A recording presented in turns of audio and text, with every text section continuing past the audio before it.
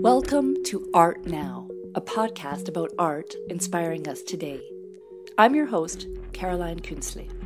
Great art has the ability to transcend the limitations of time and place, expressing truths which resonate with us right here, right now.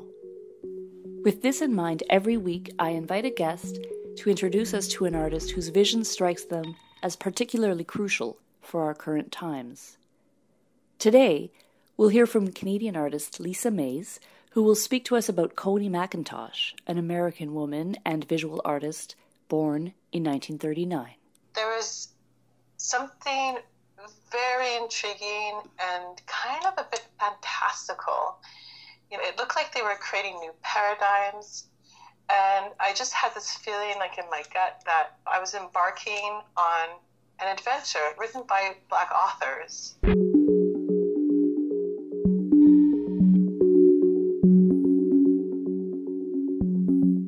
Today, my guest is Black Canadian artist Lisa Mays, who is also a singer and writer for the band No Way.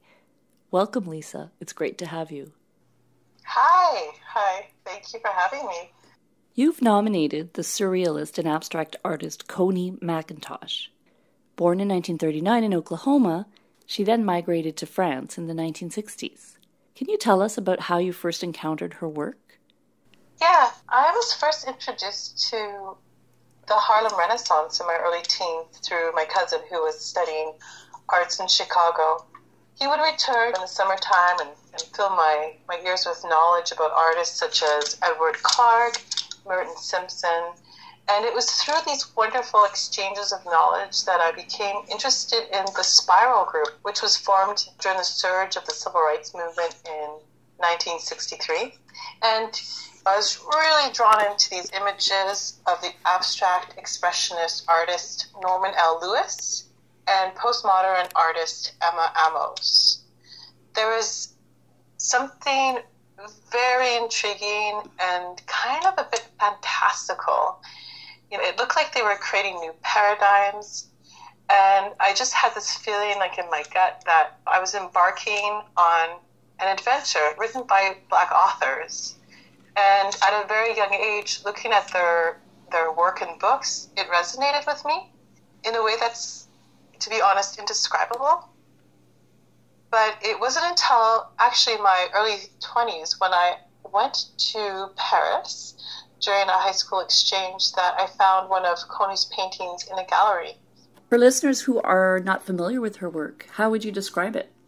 When I first saw her work, the best way I could describe my experience was that her work was really similar aesthetically to the NFB short animated films that I watched as a child on that clunky television.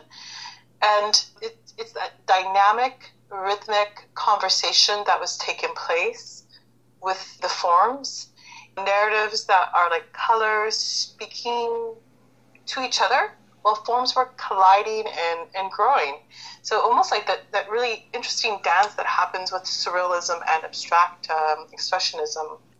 I also found that there was some strong references to the Gospels, rebirth, migration, and ritual are really magical events that were happening.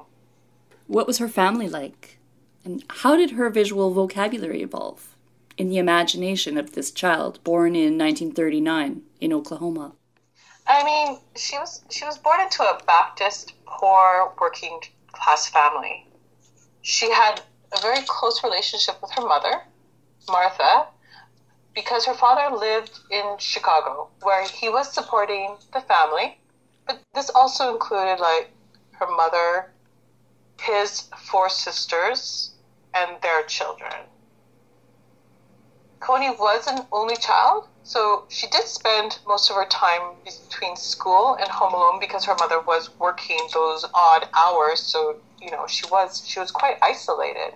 But apparently she was always obsessed with drawing mimes, and putting on mime shows for her mother. And I think this filled a void in her and cultivated worlds for her to live in, to protect her from some harsh realities that she was surrounded with in living in Oklahoma during the 1940s and 50s, such as the moving out of the Jim Crow laws and the invention of television.